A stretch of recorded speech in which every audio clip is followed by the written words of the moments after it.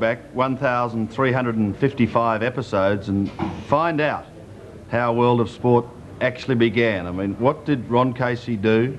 What did Uncle Doug do? Did they sit down and have a chat and say, hey, look, I think a sports show could be an idea? Well, the man that can tell us is with us, and I'm sure we'll all welcome him back, Ron Casey. Good on you. Thanks, Daddy.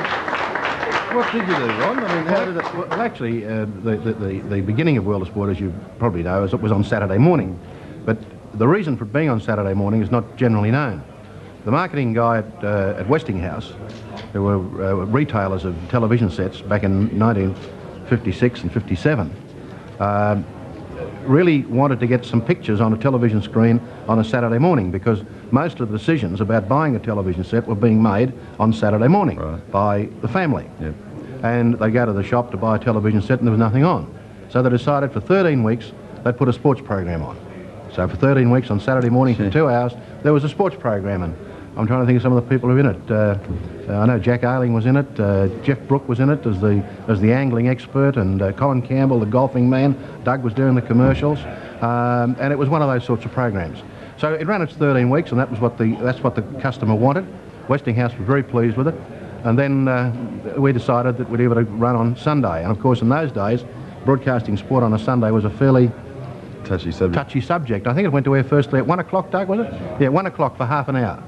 And Westinghouse was so pleased with the program that they decided to continue with it. It was Westinghouse World of Sport initially on the Sunday, then it gradually extended to an hour, and the old broadcast control board were a bit nervous. Then we got it back to 12:30, and then got it back to 12 o'clock, and so it happened.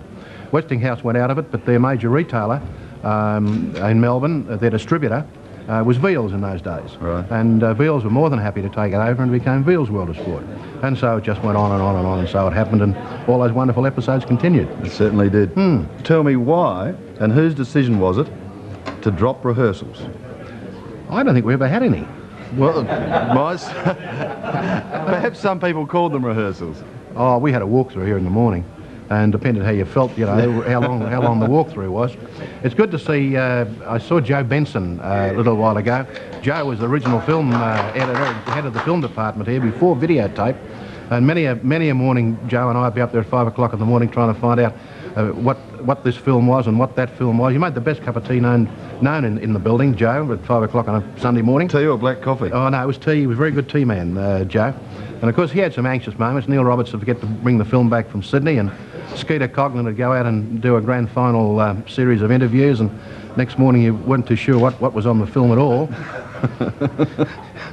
There's one piece of film up there somewhere in the archives. I think it's taken 35 seconds for Skeeter to say magnificent.